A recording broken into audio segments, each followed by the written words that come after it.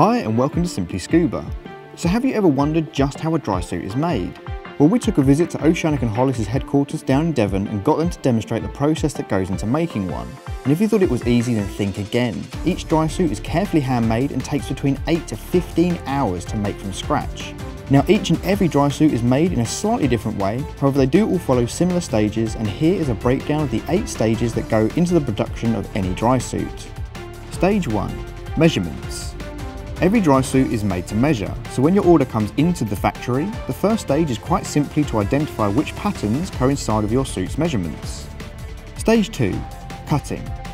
Once the measurements have been confirmed, each pattern acts as a stencil, which is then drawn around onto the relevant material of your chosen suit and is then carefully cut out.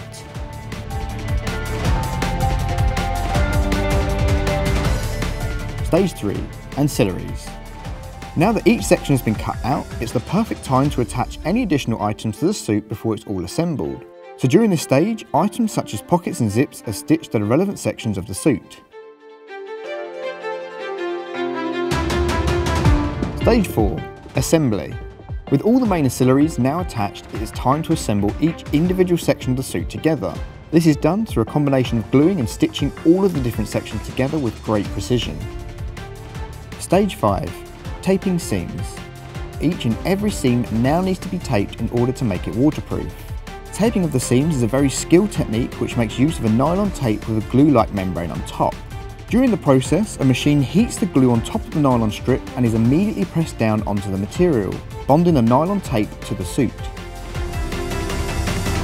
Stage 6. Final additions.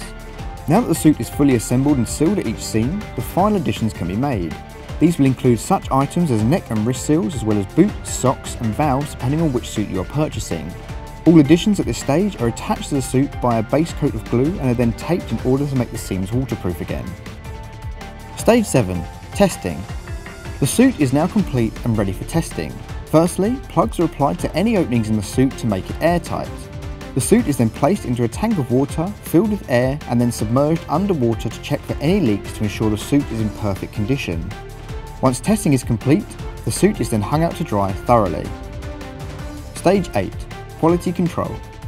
So the suit is almost ready to go, it just needs a few finishing touches. Firstly, the suit has one last check for safety and is then cleaned, labelled and packaged, ready to be sent out to you. And that is a simple overview of how a dry suit is made from start to finish. As we mentioned earlier, each and every dry suit is made differently, but we hope you have found this information interesting and appreciate each of the main stages that go into the production of any dry suit.